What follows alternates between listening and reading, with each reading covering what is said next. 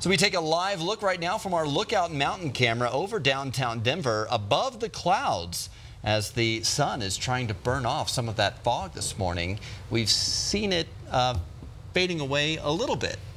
Yeah, and then on the west side of town, you're going to find sunshine there as you get a little closer to the foothills, and then right into Denver it gets a little soupy. Cue the foghorn. But you're right, it is going to mix out. As soon as things start to warm up a bit, we'll see that atmosphere mix and then the skies will clear out. We're right now looking at low to mid 20s. Make sure you're wearing a jacket at the bus stop this morning. It's chilly, but 50s for the kiddos as they're heading home later today. It's going to be a nice afternoon, right around 52 to about 55. So morning fog expected obviously today and again tomorrow. We're going to see some areas across northeastern Colorado like what we're seeing right now. The mountains tomorrow will start to pick up more snow later in the day and overnight Wednesday night into early Thursday. We've got a better chance for some snow here in Denver by Friday. Here's a pretty shot also in Colorado Springs. They're just above the Broadmoor, and you can see how it's pretty clear right there on that northern edge of town, but you get a little farther south and then heading toward Pueblo along I-25, it's going to be pretty dense there too, and that's where we have a dense fog advisory in effect, and one here in town until 8 o'clock.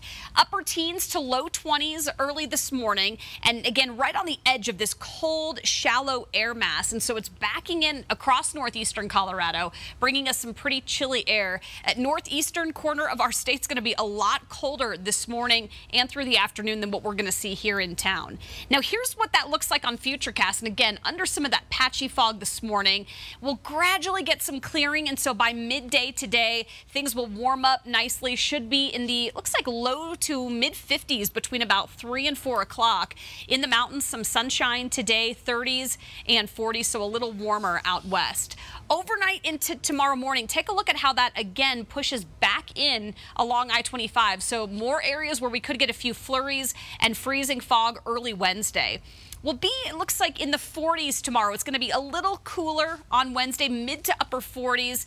You'll find upper 30s near Fort Collins and Greeley. And then take a look at the mountain snow. That develops later in the day on Wednesday, so you're going to find some fresh powder there by early Thursday morning.